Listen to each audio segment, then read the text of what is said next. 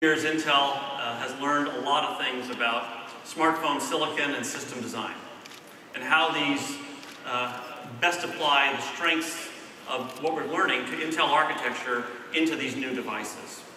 Our goal here is not easy, but it's very simple. We want to make Intel architecture the platform of choice for smartphone ecosystems. I'm happy to say today that we're making real progress on this goal. This phone that was used earlier in the demo, the Continuum demo, is a Medfield-based phone, Intel architecture phone, running the latest version of Android's phone software. And it's a full reference design, which means that it's available to our customers to take into production as they see fit, perhaps with different skins and so forth. This is a significant step forward in our commitment to bring Intel-based phones to the market in the first half of 2012. Today, I'm also very pleased to announce a development partnership with Google around Android. And to describe the details of this partnership, I'd like to have you join me in welcoming to the stage Andy Rubin, who's Senior Vice President of Mobile at Google.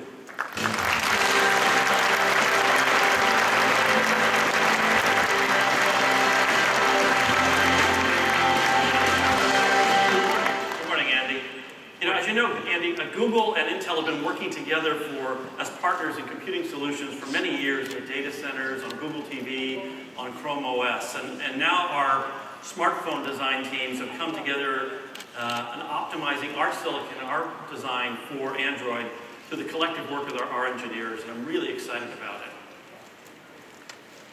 Oh, thank you. Yes, absolutely. That was my cue.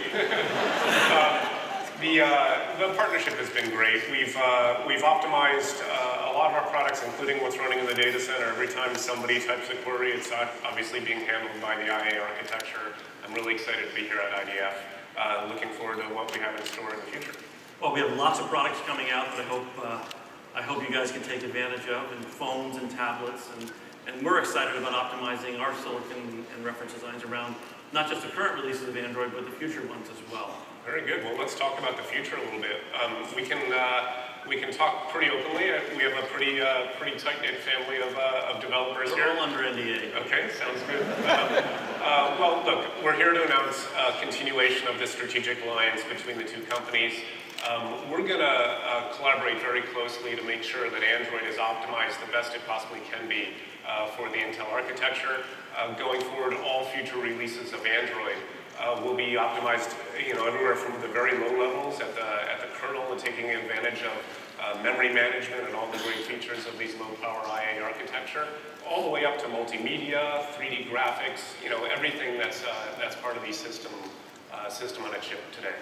Very excited to be here and very excited about working closely with the colleagues and engineers at Intel.